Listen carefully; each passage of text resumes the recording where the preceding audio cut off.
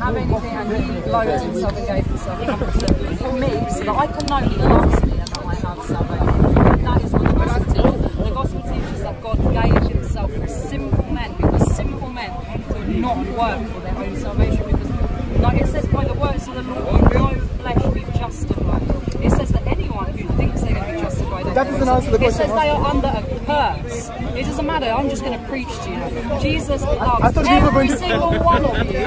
He died for all of you. Every single one of you. Earlier, and not a single one of you are going to be saved without his blood. He is justified. He's given you his. Where did you hear that? Where did you hear that? I know that.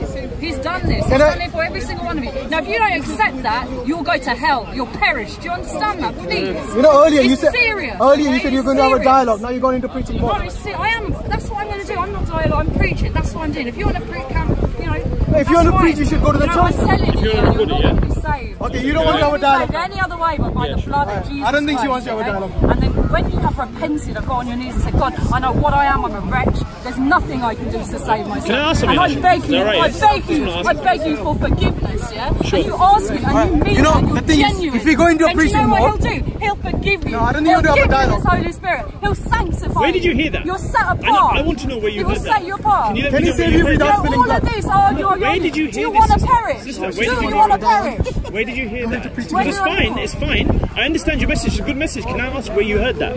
God put this in. Where? The gospel. Which gospel? God brings that alive. Did you hear it in the KJV or the NIV? No. I mean, did you hear it in... Yeah, I know. I want to know if this is the truth. You've said a strong message, and it's scary. Yeah, it is scary for someone who's listening to it, yeah? We want to know if it's the truth because it's a scary message, okay? Now, where did you hear that? Did you hear it in the KJV, NIV? Okay, no. A message that you've no, you didn't hear what I said. Let me clarify. Can I clarify? But that he's done something for Sister. If you want to have a dialogue, we can talk. But if you want to go into preaching more, then this is one place. Every time you try and dialogue with me, I am going to preach. Do you know why? That's not a dialogue. You said if we don't dialogue. Did you say if we don't listen, we're going to go to hell, yeah? I understand, that's fair. If you don't accept. Yes. If you don't accept the human sacrifice, you go to hell. If you don't accept what he's done. She's saying if you don't accept human sacrifice, you will go to hell. If you don't accept Where does it what say God that? has done for you. What God has done. When God spilled his blood. So who died? God or human? God spilled his own blood. God himself. So you think God can die? Can God die? They need a saviour. Mary needed a saviour. Can God die? Can God die? Seriously. Where does do what he wants. Why do you think that God can't do what he wants? I'll tell you why. God can do whatever he wants. Shall I tell you why? Because if you follow the Bible says that God alone is immortal. What does the term immortal mean to you? It's talking about, you know that passage is about Jesus. Is it? Unapproachable lie again. Yeah, whom no man has seen.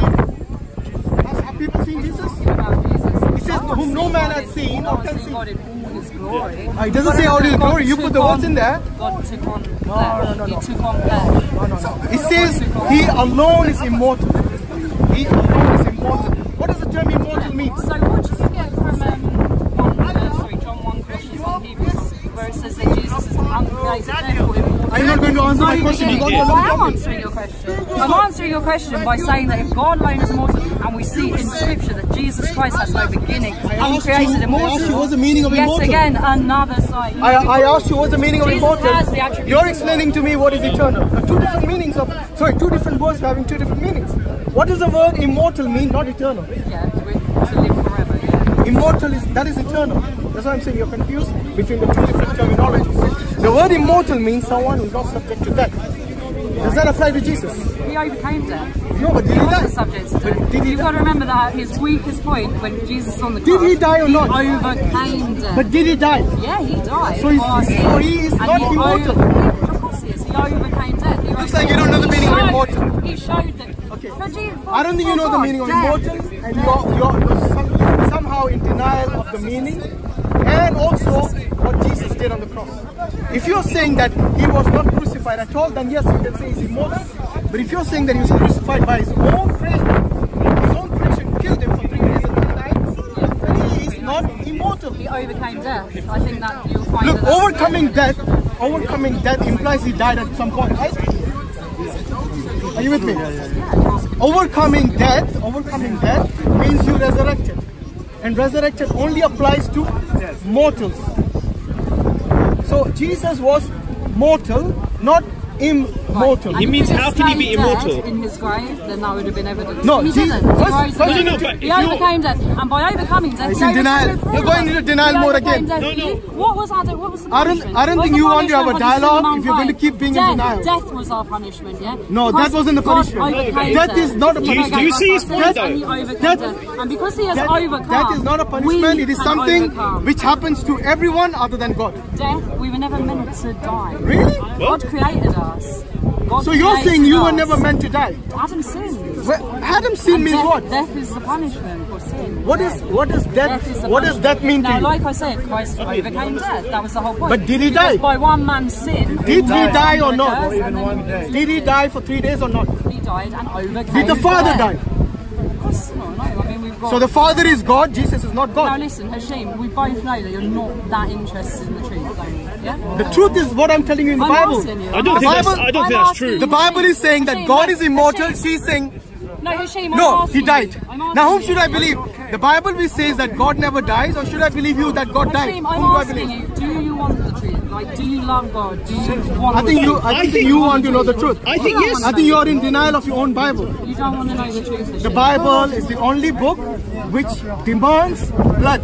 Repent, Hashim. Blood. Repent, Hashim. Repent from what? Repent for your sin. I have no issues repenting. Jesus himself says to repent. Exactly. Come to an understanding of what they are. You got to repent. Perfect, you got to repent from the human sacrifice you believe in. That is, the pagans commit human sacrifice. That is a false religion, and which God rebuked in the Old Testament. God said that anyone who sacrifices, they are the ones who have been rebuked by God in the Old Testament. They used to sacrifice their sons to Baal in the Old Testament. That is paganism. We've heard all this before. That's paganism. When God gives himself for us, we accept it gratitude and we thank him. You know, during Eucharist, you guys... I mean, obviously Allah is not a loving father. The way God is portrayed to you is not as a loving. Of course he's a loving God. Can I ask? It's a loving father. Can I just ask? Like, you're giving a message, yeah. The only thing we're trying to ask you, yeah. See, he is interested in truth because what he's asking is where did it look? Overall, he's questioning certain things because he wants to know if it's true or not. That's fair. You gave a message. I understand it. Yeah, as personally, yeah. All I'm asking you is, how do you know? Could you? Okay, can I ask you something? Could that message be wrong? Yes or no? I mean, could that message is not wrong? Definitely not. The message that yes, the message that. It's not wrong. Okay, so then listen. She's quite adamant, Hashim, that her message is true. So then we have to ask, what proof do you have of that? So where did you get your message? Where did I get my message? Yes, because if he came to me with a message, I'll say, where'd you get it from? And I'm guessing he'll say the Quran, and I'm going to start questioning it. So I'll ask you, where did you get your message? Okay, so the message I believe in is in the Gospel, yeah?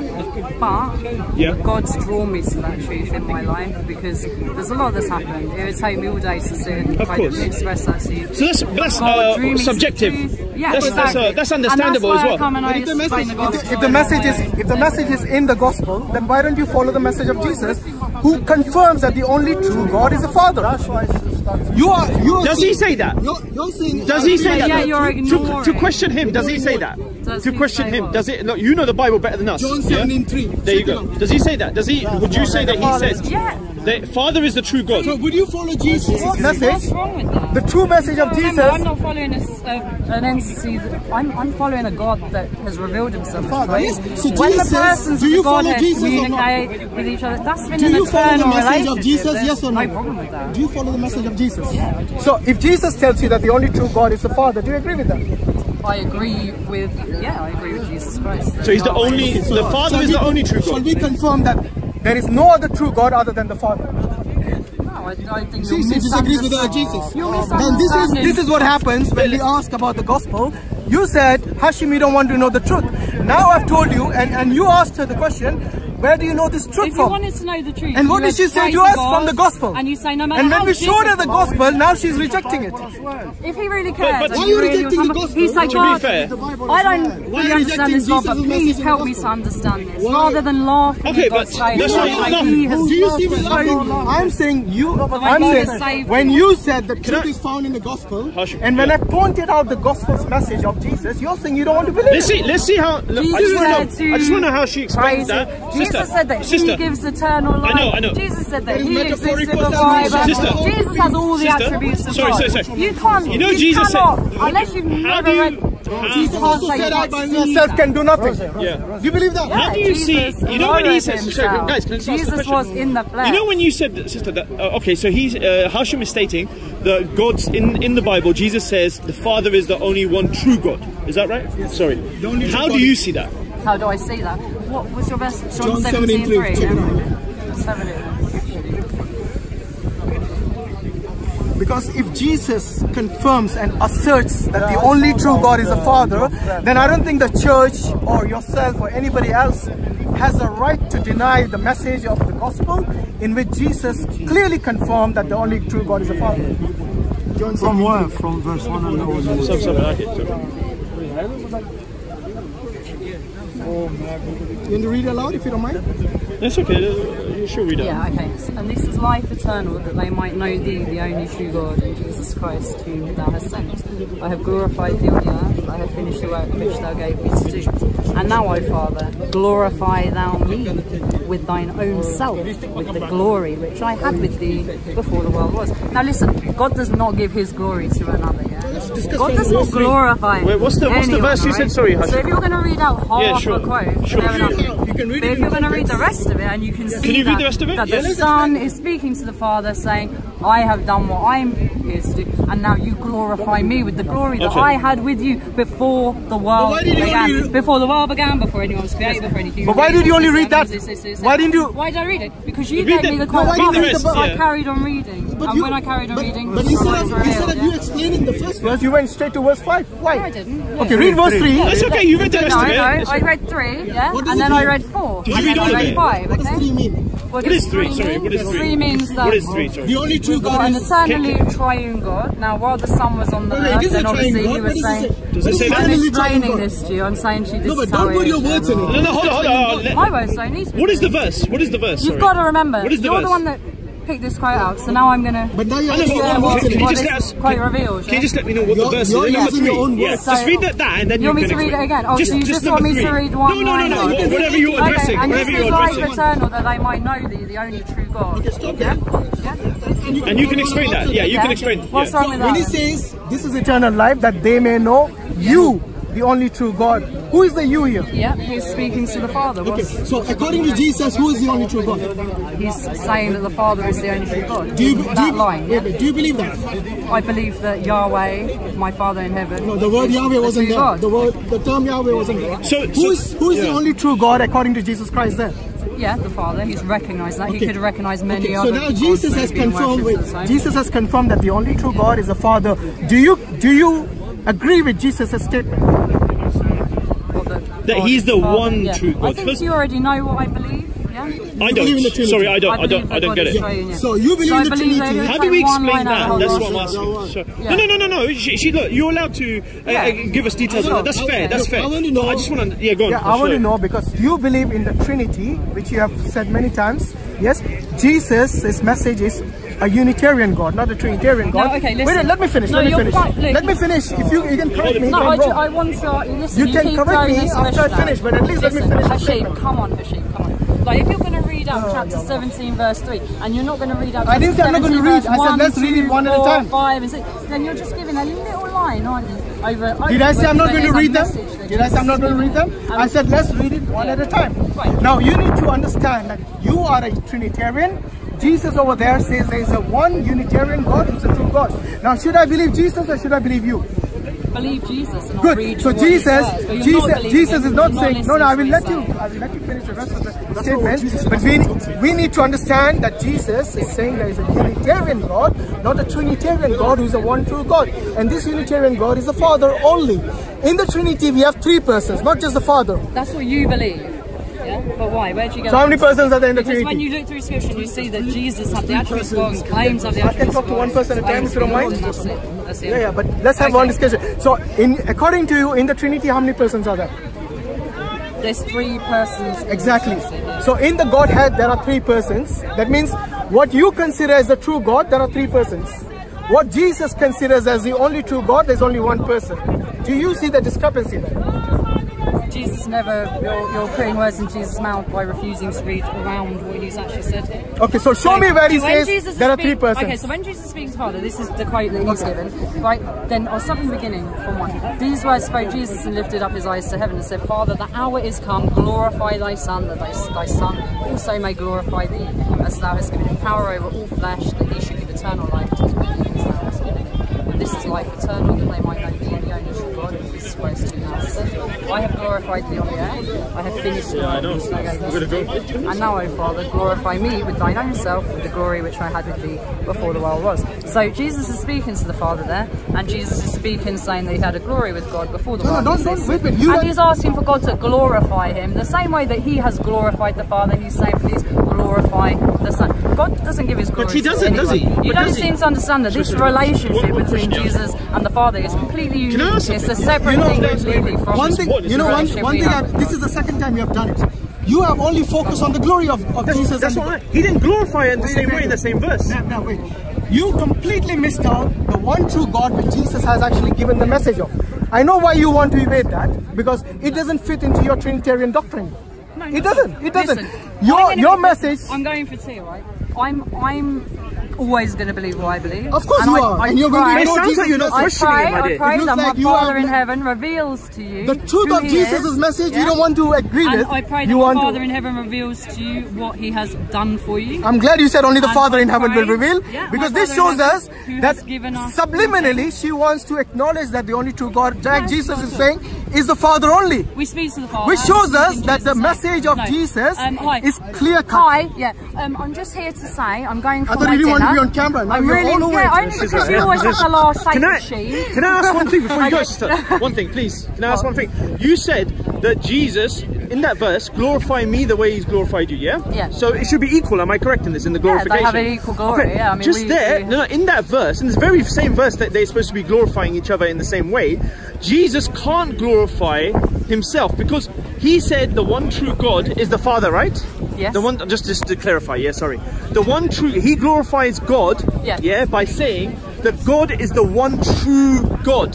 Yes? Yes or no? That's a glorification, Vice versa, we don't see any kind of glorification throughout the Bible anywhere. Let me just clarify, Throughout the Bible, we don't see God the Father ever glorifying Jesus in the same manner that you are the one true God. Okay, so when it says that every knee will bow and every tongue confess Jesus is Lord, to the glory, it says to the glory, to the glory of God the Father. It doesn't matter. To the glory of God. This is our faith. This is what we believe. The message of Jesus is more important than the Paul. Was it not Jesus? It will be to God's glory. It will glorify God.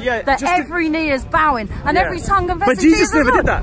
God would not. God would not have everyone bow to a mere human being and confess them as the Lord. And it certainly would not be glory to God. It would not glorify God if someone was to do that. My question, I think you misunderstood. I meant that Jesus called God the Father the one true God, and in vice versa, in the so-called equal glorification, I said Jesus nowhere throughout the Bible has called. Sorry, sister, are you busy? No. Just last one, sister. The fact that God the Father has never glorified Jesus by calling him the one true God. Now, when you stated he had, I believe, Hashim, you stated that it wasn't actually Jesus' words. No. Not only that is not Jesus' word. What I'm saying is that even for the... That's fine, you have to... Thank you for your time. I'm going to be praying for all you guys. Make sure you pray to the God of Jesus. Yes. I'm going to pray the one true God, the Father. Thank you very much.